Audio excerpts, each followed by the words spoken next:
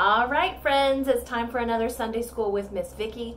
I left you hanging in our last Sunday School lesson with Paul. Remember, Paul had been in Jerusalem and he was preaching there and people heard him preach and they got so worked up. There was a riot that started and they were beating him up, and then Paul got arrested and the guards were going to get ready to beat up Paul because they wanted to hear why he was in so much trouble. So they were trying to make him confess, and just as they were ready to start hurting him, he said, "But I'm a Roman citizen," and that was such a huge deal because that meant that they couldn't beat him up, and he also got other special privileges. So then he was thrown in jail for a while, and he met this man named Felix, who was the leader of that region, and Felix brings him to court and then sends him back, and brings him to court and sends him back for 2 years. And then Felix isn't in charge anymore, and a man named Festus is in charge. And Festus has no idea what to do with Paul because this is just craziness. So Paul says, well, I want to talk to Caesar. And that would be kind of like if we said, hey, I want to take my case to the Supreme Court because I want to hear what they have to say.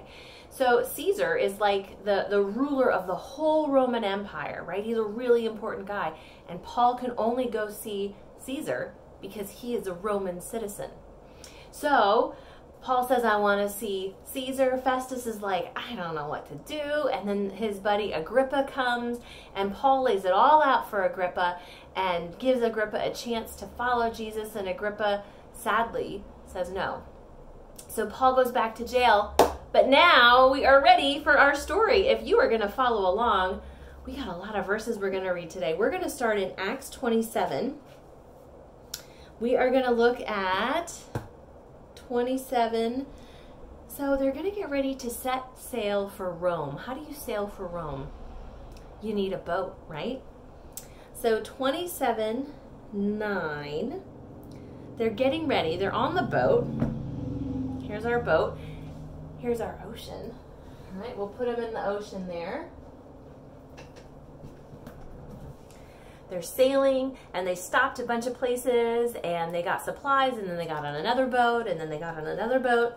And 27:9, the last part says, the weather was becoming dangerous for sea travel because it was so late in the fall, and Paul spoke to the ship's officers about it. Men, he said, I believe there is trouble ahead if we go on. Shipwreck, loss of cargo, and danger to our lives as well. But the officer in charge of the prisoners listened more to the ship's captain and owner than to Paul. And since Fair Havens was an exposed harbor, that's where they were, that was the city, a poor place to spend the winter, most of the crew wanted to go to Phoenix, further up the coast of Crete, and spend the winter there. So they were going to travel, but everybody wanted to travel and get stuck in a nicer place. They didn't want to get stuck in a cold, yucky place. So they get in a boat. There's a guard. It's getting late in the year. Paul says, hey guys, I don't think we should do this. What do you think is going to happen? All right, I'm going to look at verse 13. 27:13. When a light wind began blowing from the south, the sailors thought they could make it. So they pulled up anchor and sailed close to the shore of Crete. But the weather changed abruptly. That means the weather changed quickly. And a wind of typhoon strength, called a northeaster, burst across the island and blew us out to sea. The sailors couldn't turn the ship into the wind, so they gave up and let it run into the gale. The sailors can't control their boat because the wind is so strong. All right, we're going to jump ahead. The storm blew and stormed and just was terrible, and it went on for many, many days. And it was getting so dangerous. The crew decided to start throwing their supplies overboard. They took their cargo and they threw it out to sea so the boat would be lighter. So if you're following along, I'm going to look at verse 20. The terrible storm raged on for many days, blotting out the sun and the stars until at last all hope was gone. No one had eaten for a long time. Finally, Paul called the crew together and said, men, you should have listened to me in the first place and not left Crete. You would have avoided all this damage and loss. They didn't listen to Paul, did they? What's going to happen now? What did he say was going to happen? He said they were going to be shipwrecked. He said they were going to lose their cargo. He said they could lose their lives. Here's what he says next. But take courage. None of you will lose your lives, even though the ship will go down. For last night an angel of the God to whom I belong and whom I serve stood beside me and said, 'Don't be afraid, Paul, for you will surely stand trial before Caesar. What's more, God in his goodness has granted safety to everyone sailing with you. So take courage, for I believe God. It will be just as he said, but we will be shipwrecked on an island.'" I mean, there's good stuff there, right? Take heart, we're not going to die, but we are going to be shipwrecked. I don't know, man. This is pretty crazy. All right, let's see what happens next. About midnight, remember that's way past my bedtime, and I bet it's past yours too. About midnight on the 14th day of the storm. 14 days. How many weeks is that? 2 weeks of storms. Oh, that sounds pretty crazy. We were driven across the Sea of Adria. The sailors sensed land was near. They dropped a weighted line and found the water was 120 feet deep. But a little later they measured again and found it was only 90 feet deep. So it's getting shallower. What happens to boats in shallow water? Let's find out. At this rate, they were afraid we would soon be driven against the rocks along the shore, so they threw out 4 anchors from the back of the ship and prayed for daylight. Then the sailors tried to abandon ship. What does abandon ship mean? Get out of there! They tried to abandon the ship. They lowered the lifeboats as though they were going to put out anchors from the front of the ship. But Paul said to the commanding officers and the soldiers, "You will all die unless the sailors stay aboard." So the soldiers cut the ropes to the lifeboats and let it drift away. There goes the lifeboat. Goodbye, lifeboat. Just as day was dawning, Paul urged everyone to eat. "You have been so worried. You haven't touched your food for 2 weeks, he said. "Please eat something now for your own good. Not a hair on your heads will perish." No one's going to get hurt. No one's going to die, is what he's saying there. Then he took some bread, gave thanks to God before them all, and broke off a piece and ate it. Then everyone was encouraged and began to eat, all 276 of us who were on board. 276 people were on the boat with Paul. After eating, the crew lightened the ship further by throwing the cargo of wheat overboard. So they're throwing all of their supplies overboard. When morning dawned, they didn't recognize the coastline, but they saw a bay with a beach and wondered if they could get to shore by running the ship aground. So they cut the anchors and left them in the seas. Then they lowered the rudders, raised the foresail, and headed toward the shore. Are they going to make it? But they hit a shoal and ran the ship aground too soon. The bow of the ship, the front of the ship, stuck fast, while the stern, or the back of the boat, was repeatedly smashed by the force of the waves and began to break apart. The soldiers wanted to kill the prisoners to make sure they didn't swim ashore to escape. So not only are they getting shipwrecked, now the soldiers are saying, "Hey, maybe we should kill our prisoners so they don't get away." Oh my goodness. But the commanding officer wanted to spare Paul, so he didn't let them carry out their plan. Then he ordered all who could swim to jump overboard first and make for land.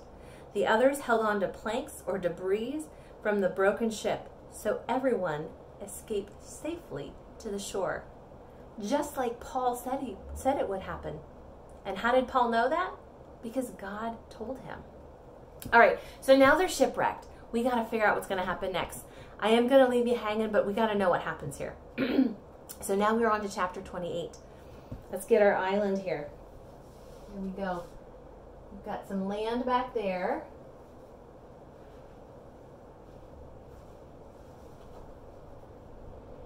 Okay, their boat is all over the place. Their boat is in pieces, isn't it? Okay, there's some nice land. Let's give them a palm tree. Let's make it look a little tropical. There we go.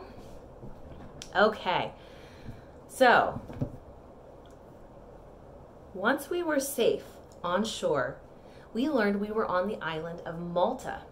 The people of the island were very kind to us. It was cold and rainy. We just have to use our imaginations because it is super sunny in our picture, isn't it? It was cold and rainy, so they built a fire on the shore to welcome us. So there's a fire. And here's our buddy Paul. Paul was gathering sticks.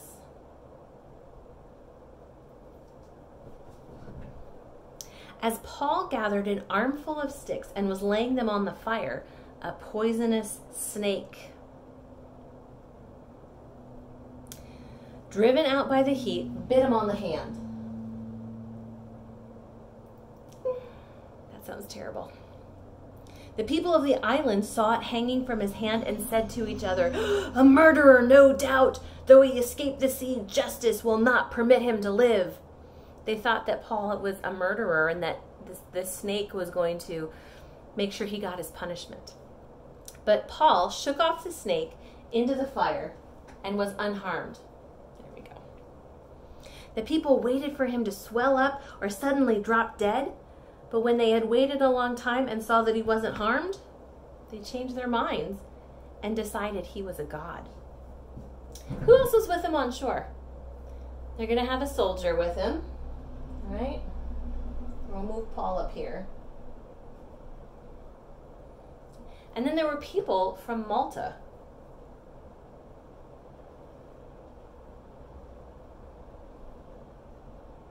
That guy's kind of close to the fire.